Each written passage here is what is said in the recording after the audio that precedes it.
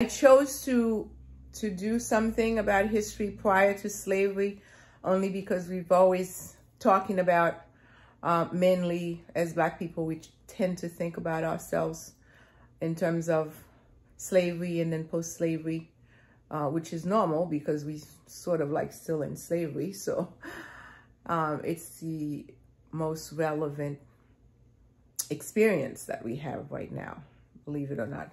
So, but I find that it's a good balance to see who we were before and where we are now. It makes it somewhat more empowering to look towards the future. So today I'm going to talk about Queen Amanirenas. That's her name, Queen. She was one of the queen in Nubia, which is also a place called Kush, the Kush civilization. Nubia is currently today's Sudan. So the Nubian people, they were south of Egypt. So when Egypt was conquered by the Romans, by the Greeks, prior to that, the Greeks, the Roman, the Assyrians, all those civilizations prior to that. When the Romans were occupying Egypt, the people of Nubia, they've always kept their independence. They always find a way to stay away out of the foreigners' territory, even though so Egypt was conquered, but Nubia was still, they were still free people. The Kush civilization, like I said, they were known to be very good fighters. They called it, Nubia was called the land of the bow because they were very good fighters. They knew how to use the bow. They were best at it. And as a result, they kept themselves free and independent and away from foreign invasion. Until the Romans were in Nubia, were in Egypt, like I said, they conquered Egypt. And at that time, Queen Amanirenas was the queen. This was around 20 BC. Now, Queen Amanirenas came from a long line of queens, and they were also known to be great fighters, like I said. She was blind in one eye, and it said it was from a battlefield in Meroe. Meroe was the new capital of Kush. They actually moved the capital and had a new capital in Kush just so they could be further south away from foreign invasion when they saw that their neighbor, Egypt, was conquered. Now, if you study, you may hear different theories between Nubian and Egyptians. You'll hear things like they were enemies and they didn't get along well. But actually, they got along pretty well. The Nubians and the Egyptian, they were trading with each other. You know, there was back and forth between the two people. No issues until foreign invasions. Now, Petronius, who was the ruler of the Romans at that time in Egypt, wanted to impose a tax. They wanted to make the Nubian to pay a tax because they were something about, they wanted to make the Nubians a basal state. And so they wanted to tax the Nubians for living in their country. And the queen opposed to that tax that they were imposing on them. And as a result, Queen, I want to say the name right, Amanirenas, Queen Amanirenas waged a successful campaign against this issue, against the Romans. So, you know, and to make her point with her people, during one of the last battles they had, because they were having continuing battles again over this tax issue and over, you know, foreign invasion. The Romans obviously were trying to push more and more south, further south into the Nubian state, and they kept having many battles over that. And in one of the battles, there was a statue of Augustus. Now, you know, Augustus was the very first Roman, the first Roman Empire in Egypt. You know, after he passed, then several other kings took over. So, but he was the first. So he was sort of like a Dessalines. So, like, you know, he was well known, and he represented, you know, the Romans in their minds. So during one of the battles, in one of the cities, Roman cities that that the Kush had actually defeated, so there was a statue of Augustus, you know, and Queen Amanirenas took the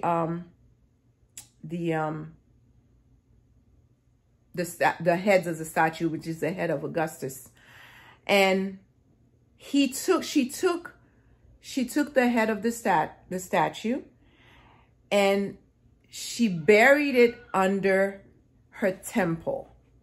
This was done publicly with the entire nation watching that.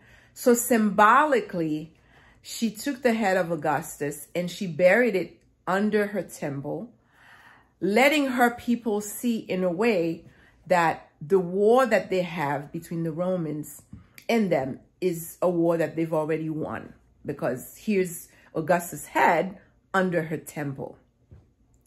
Well, eventually the Kushites, they kept having battles. The Kushites, as I told you, they were very well armed with their bows. Eventually, the Romans encountered a lot of difficulty navigating the landscape of the Nubian regions. And finally, they realized it was just going to be very difficult in order for them to kept going further and further into the territories of the Kushites. So they couldn't go into securing any more Kushite borders as a result. Eventually, the queen signed a treaty where she got everything she wanted, and including she resented the tax revolt, and she got even more than she wanted because of that. And one thing that had happened also was that Queen Amanirenas, before this happened, sent Petronius, the Roman king, a bow, well, in case, you know, as a gift. And she wrote in there, this gift is from the Candace. The Candace was another word for queens, warrior queens, you know, strong warrior queens. She said, this gift is from the Candace. If you want peace, this is a token of her warmth and friendship. But if you want war, keep the arrows, because you will need them. That was Queen Amanirenas.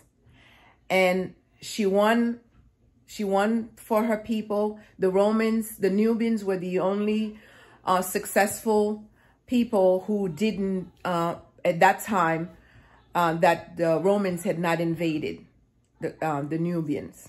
Of course, later on, eventually, they were met with further foreign invasion and they lost their battles. But the queen had kept her people safe and free for a very long time.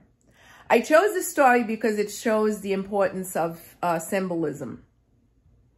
How important symbolism is important in any battle, but even in our spiritual battle, to understand that sometimes we can win a war way before we actually physically win it, because symbols is everything. So it's important for us, as we practice our spirituality, to put into context, what type of symbols that we give our energy to, and which ones should we be giving our energy to and which one we should not, because giving our energy to different symbols actually empowers sometimes the opposite force that we actually are trying to fight.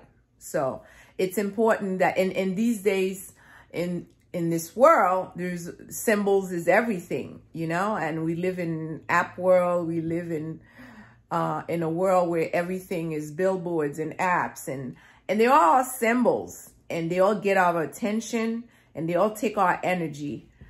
And it's important to know consciously what is it that that are symbolic in our lives and that we are feeding our energy with.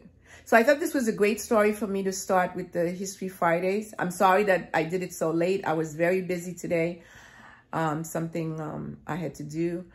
But I thought it's important that I started with this story that talks about symbols and the importance of symbolism. So Queen Amanirenas and Kush, it's a great story. If you ever have time, there are plenty of you know, documentaries on Queen Amanirenas that you can look at to understand more about Kush, the civilization of Kush, the Nubians, current day Sudan, and how it relates to our current battle in terms of Haiti, what we going through.